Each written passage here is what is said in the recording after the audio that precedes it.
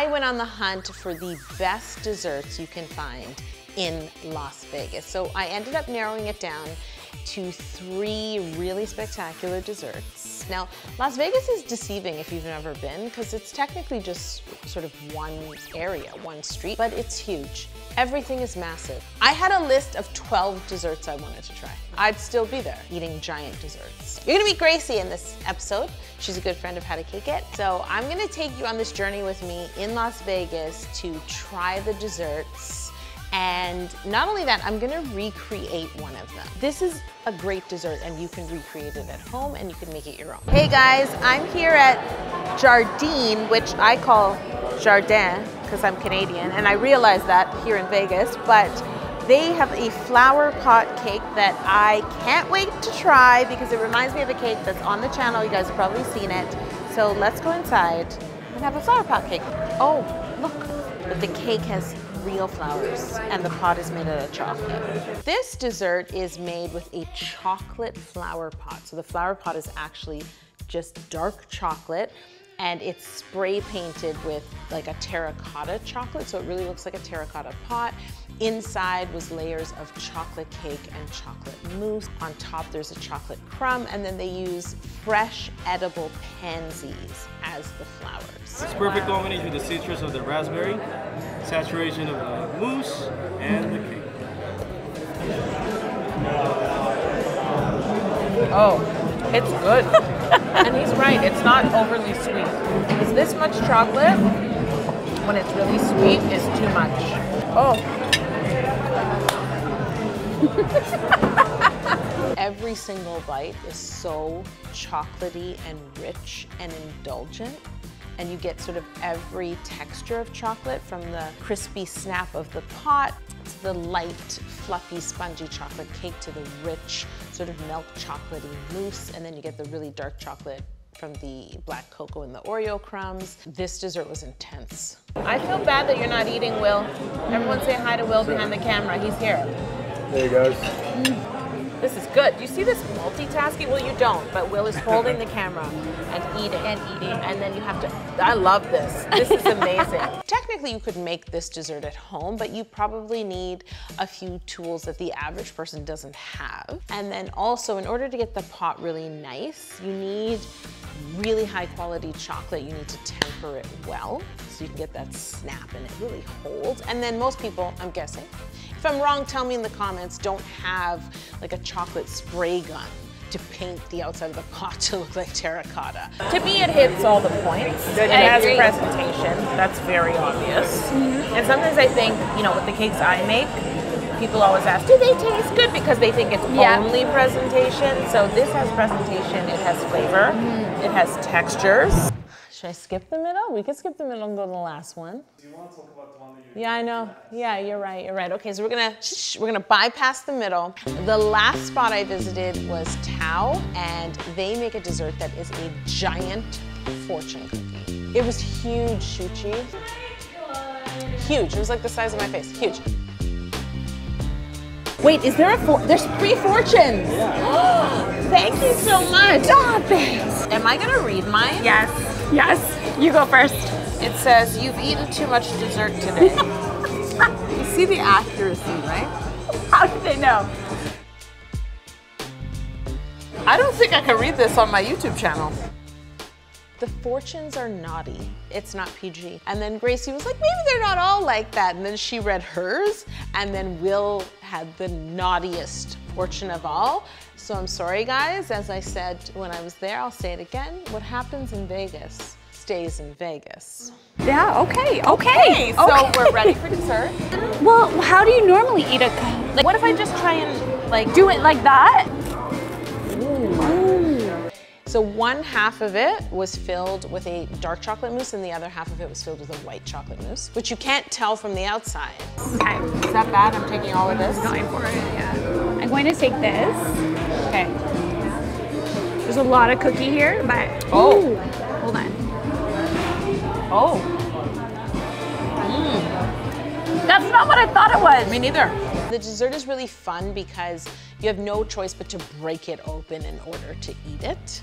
So you just kind of smash it and then you use pieces of the cookie to dip into the mousse. And if you want, you can scoop up some fruit. So it's kind of like eating sweet nachos, if that makes sense. You could make this dessert at home, but I would say this, the hardest part would be getting that cookie and being able to fold the cookie. Because even when you make traditional fortune cookies, it's all about timing, right? Because when the cookie is still warm, like not burning hot so you don't burn yourself, but still warm, that's when you have to pick it up and fold it, and then it hardens.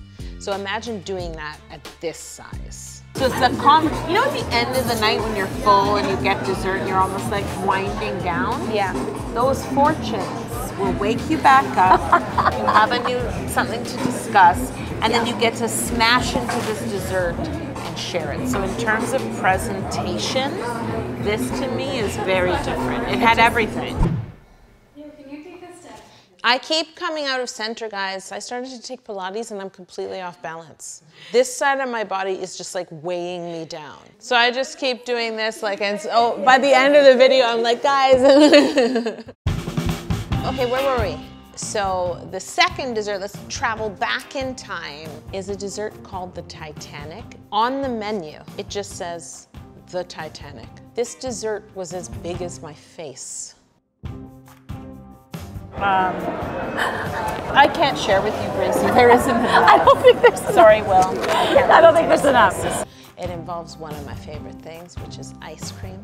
And it was basically a flourless chocolate torte on the bottom, 2 giant scoops of ice cream. Then the whole thing was domed with fresh whipped cream. Then the whipped cream was dotted with slices of strawberries and slices of like a candied pineapple.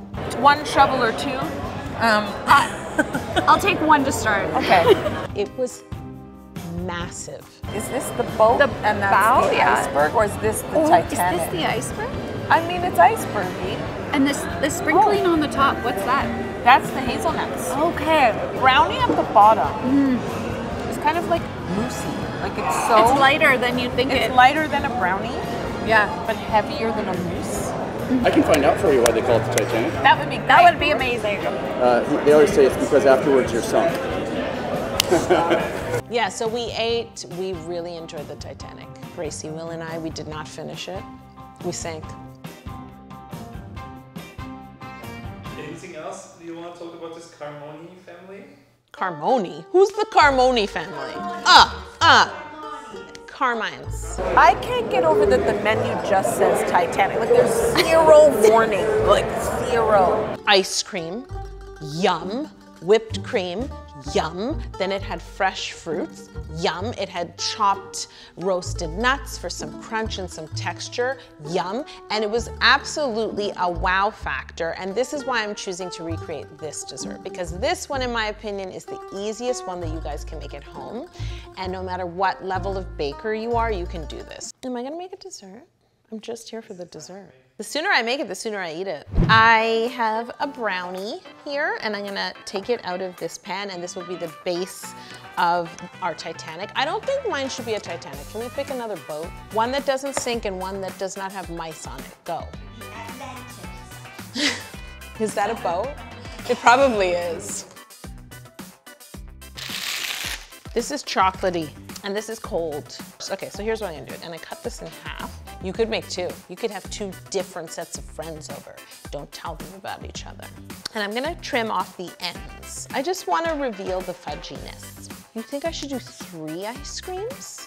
The Titanic only had 2. So you know what I'm gonna do? That's what I'm gonna do. This is my all-time favorite ice cream. Like if I'm buying ice cream at the store, I have never done this before. This might not be that even, so I'm going to cut this. This is the weirdest thing I've ever done. No, actually it's not. It can't possibly be. Not on how to cake it. I love this. I feel like I'm building a ship. But because we're using small pints, not big cartons of ice cream, here goes the chocolate. What? Portia. Portia? Yeah. Eridanus. Montrose. Concurrente. Who me it's a ship name generator. Like, is there some mogul sitting around like, I feel like building a ship, what should I call it?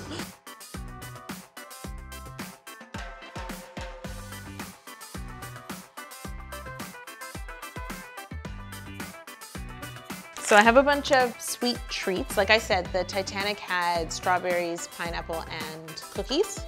We've just forgotten about fruit. This is my nemesis right here because I cannot resist this. I love these.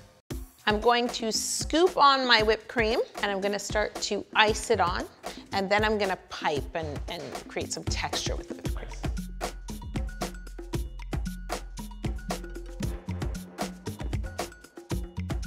I love that you're doing this like you're icing a cake. I can't help it. I can't help it.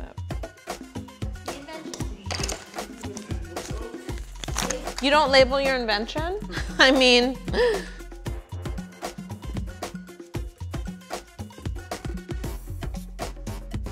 okay, so what do I do? What do I do? I honestly don't know what I want to do.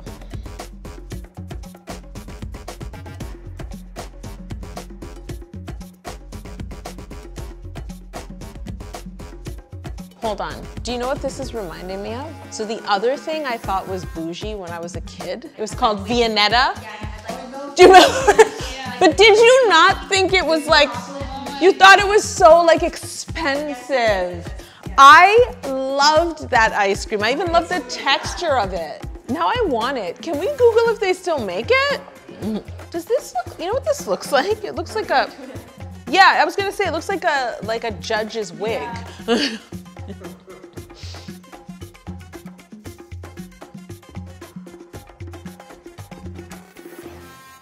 I have to put these on.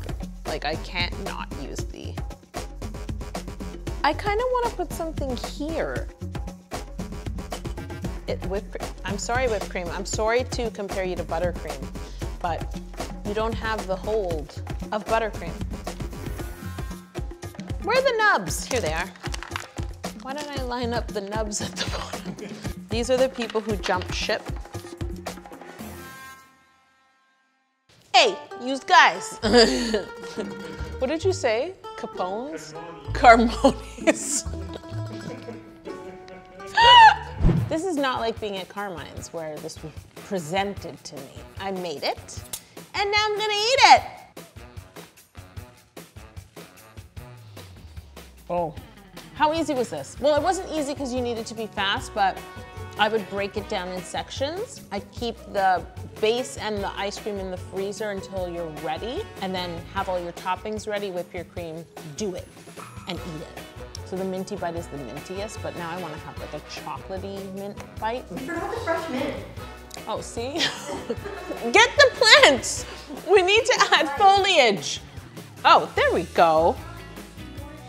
Now it's bougie. 3 other spoons here and some napkins. Huh? They just don't want to eat in front of camera. I'm the one who has to do that. So, as you can see, you can create a presentation dessert. It doesn't have to be really difficult. You can bake as little or as much as you want. It's just all about how you put it together and how you enjoy it by yourself while everyone watches. No, share it with your friends, for real.